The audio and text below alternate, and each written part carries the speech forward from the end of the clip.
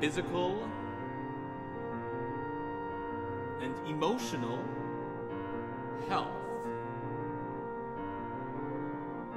There are doubtless subtle surprises ahead, but I feel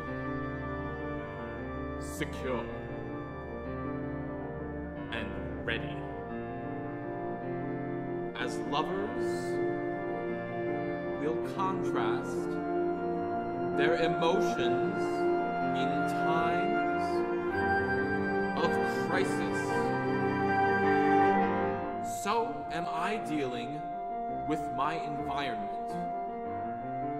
In the indifferent brutality, the incessant noise, the experimental chemistry of food, the ravings of lost hysterical men, I can act with clarity and meaning. I am deliberate, sometimes even calculating, seldom employing histrionics, except as a test of the reactions of others. I read much, exercise, talk to guards and inmates, feeling for the inevitable direction of my life.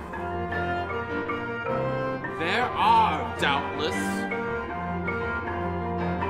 subtle surprises ahead.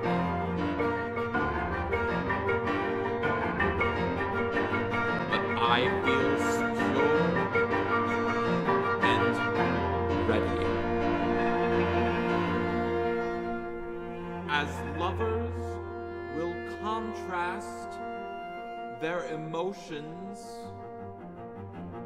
in times of crisis, so am I dealing with my environment. In the indifferent brutality, the incessant noise, the experimental